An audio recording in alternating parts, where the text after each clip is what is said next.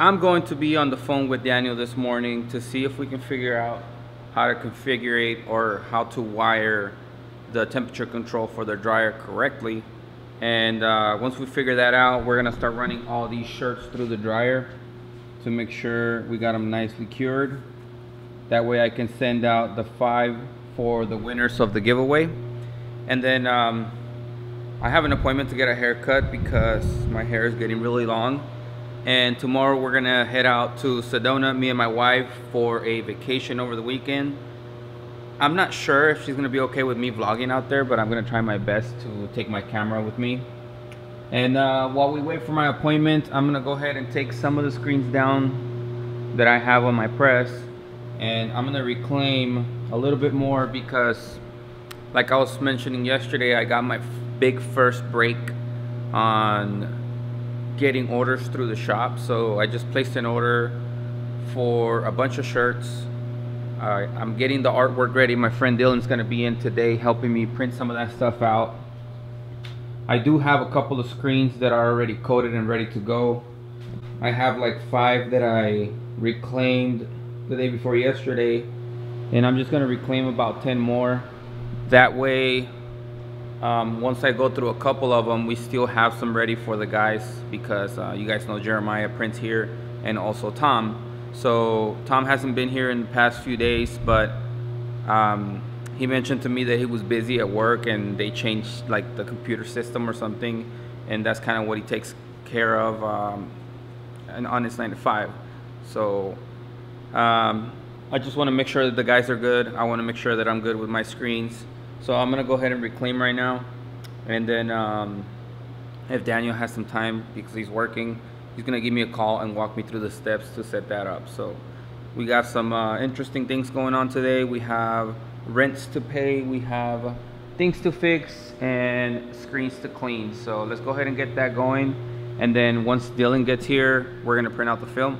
I will talk to Dylan about maybe helping me put a video together for you guys to explain separations and just how to set up the rib software, because I've had a lot of questions about that, and I want to help you guys out. So hopefully he's up for it, and if he's not, then I'm sorry, I can't help you. Check this out, guys. I got this new ink remover. It's called IW26. I don't know if it's hard to see on the camera, but this thing works a lot better than the 305. And I'm going to show you guys how this goes. The rest of the chemicals, I'm still using the same, the liquid renew it as the degreaser, dehazer, and the CDR is the ink, the emulsion remover. So check this out. I'm going to try to shoot all this in real time so you guys can see how fast this is. So we're going to remove the ink. I don't know if you guys are having a hard time reclaiming or not, but you know, follow these steps and you'll be all right.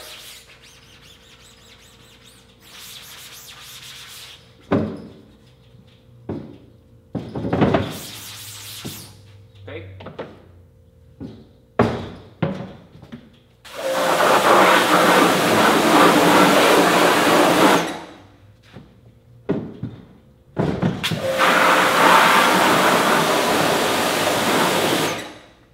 This is a 110, remember now. So we're gonna remove the emulsion now.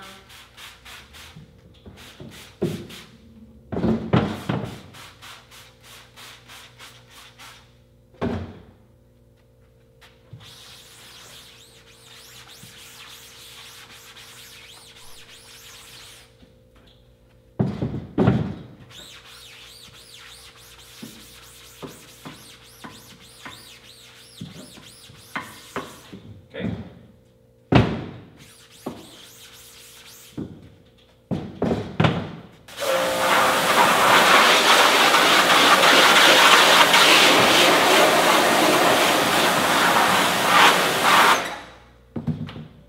The last thing we're gonna do is use the degreaser dehazer, so you don't even need that much.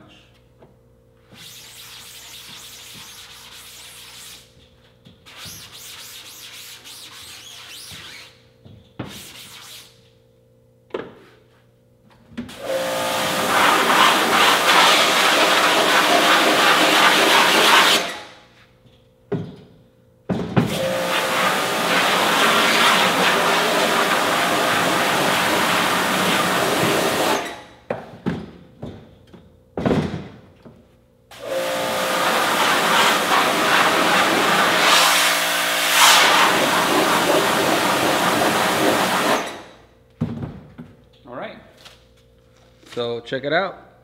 I tried to shoot that in real time.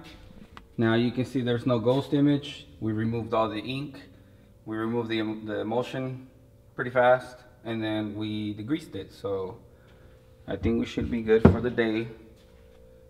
Maybe I'll do those too. And that's it. So if you guys are having a hard time reclaiming, just remember that if you tape like I tape, it's gonna make your life super easy. So for example, like let's just see this screen right here. So pretty much what I did is I taped all the edges out. So there's no ink touching the frame at all times. Once I remove this tape, it's just gonna bring all that ink with it. But you know, after I'm done with the screen, I'm just gonna scrape it off, and it's gonna bring whatever the residue is.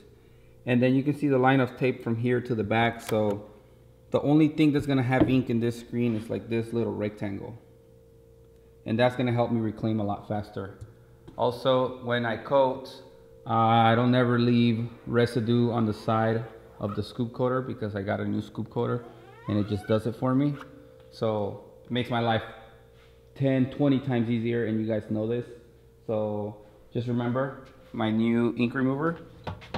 It's called IW26. And you guys can order it from Tom Base at AST. The link is always below. Pay attention to that. Give them a call. Tell them that you want the chemicals that Vega Print gets for reclaiming. Tell them that you guys want the ink that Vega Print gets for printing, and whatever else you guys need. Here's another quick example of how the screen looks when I'm done. And that is because I taped pretty much the whole screen. And when I'm getting ready to reclaim, all I gotta do is spray this little bit of an area, and it's easy to reclaim. Don't get the frame dirty, and that makes it so much easier, you guys. So I'm serious about it. It's every single time. Look at this one, same thing. I taped all that off. I taped this off, and then the top. Now I understand a lot of people don't like to use a lot of tape because they think it's expensive or whatever, but I think your time is more expensive than tape. So if you spend just a little bit of time learning how to tape the screens right, you're gonna have an easier time reclaiming if you're doing it yourself. And if you're not doing it yourself, you're gonna give whoever's reclaiming a good time, because he's just gonna like you for all this, trust me.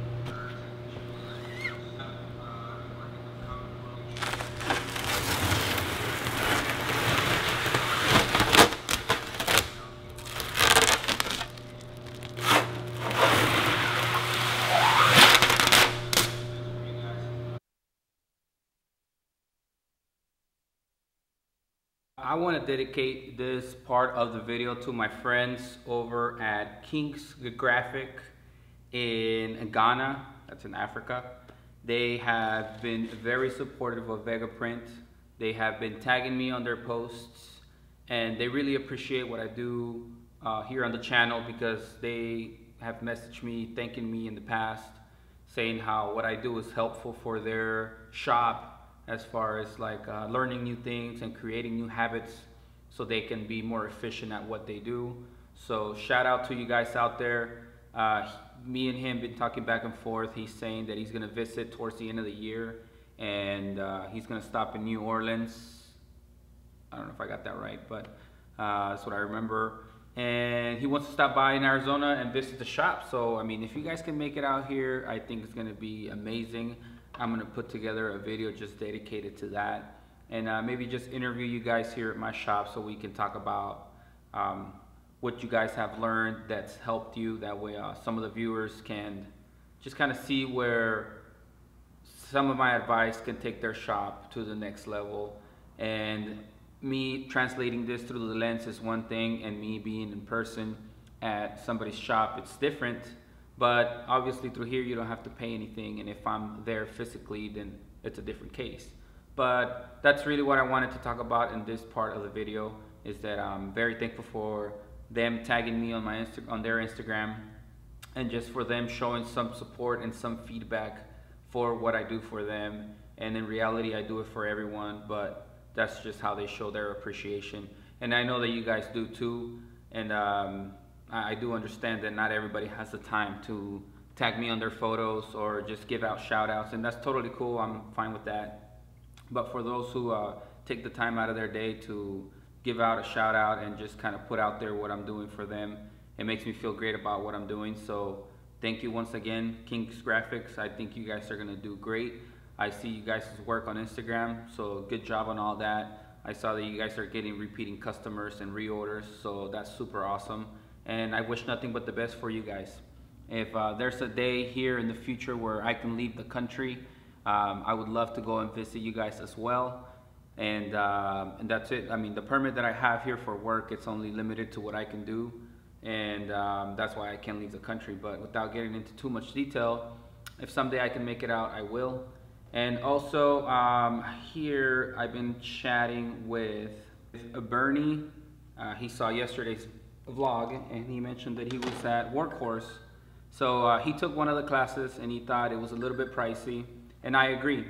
I was talking to my friend Daniel about the pricing, and they do it once like every 3 months, and it's only like maybe 2 classes, a couple of hours each class during the weekend. And you know, I understand they have a bigger facility, they have a big warehouse, they have automatics, they have just like the latest equipment. And to a certain extent, I can understand why the pricing is so high. And I was hosting classes last year at my other shop for like $35 an hour.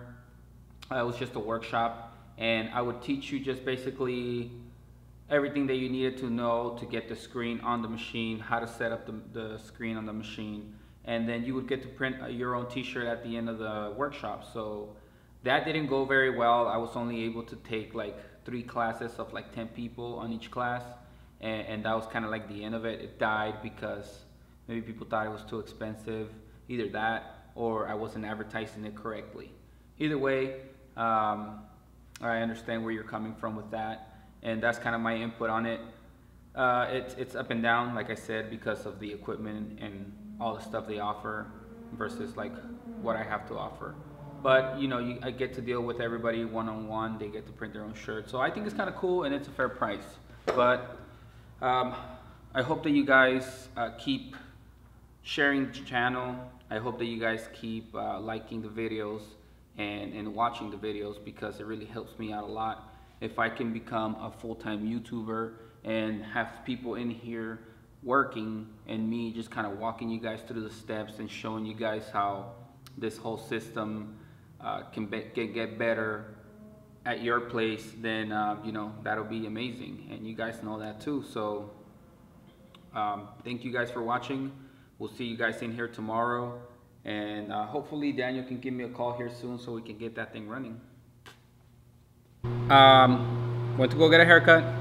I also went to have breakfast with my friend Tom, Supreme Creative, and while I was out and about, I got a message from Daniel about how to wire the controller, and we definitely got something going. The elements were not turning on now.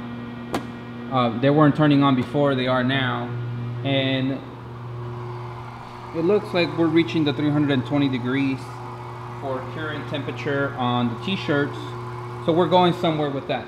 Very happy about that. But my friend Daniel gave me a call as well, besides the message, and he pretty much told me that he was getting in a lot of trouble at work for the video that I posted yesterday, because some of the machines were not out to the public yet, and they're still kind of like in the showroom for people that pay to go and take classes, and then just things like that, where when you pay the class you get the advantage to see what's new and what's coming out before they even make it public. And I think his boss had a meeting with him this morning about that. You know, yesterday when I was in the warehouse, I asked him twice if it was okay to record, and that's why the videos were kind of short. I just had my phone and I was recording, and I didn't mean to get him in trouble. I hope that he doesn't get into any further trouble. I mean, it was not an issue. I took the video down. But what I am going to do for you guys is I'm going to upload 2 videos tonight. One is going to be yesterday's without the footage of the warehouse, and then obviously this one that you guys are watching now, this one will be first, and then yesterday's will be second. So just wanted to fill you guys in with that information. Daniel, I'm sorry that you got in trouble. I didn't mean to get you in trouble. And just so you know, I'm very thankful for your help on this. We had to rewire a bunch of stuff, and we had to bypass some of the wiring that's in this machine already. And it looks like it's working. So that's all that I cared about. We got a lot of jobs coming in, and this thing needs to be working. So thank you for your help. And once again, I'm sorry for getting you in trouble. I didn't mean to. But that's like the good and bad news for today. So Tom, breakfast was bitter, but it was good. And when we get back next week, we're gonna get together and talk more business. We definitely discussed a lot of good things this morning, and Jeremiah's out for vacation, so am I this weekend, and we're just gonna come back and be super busy here at the shop. So let's get some work in, and I'm glad that we're gonna leave on a good note with the dryer finally doing something positive. And that's it.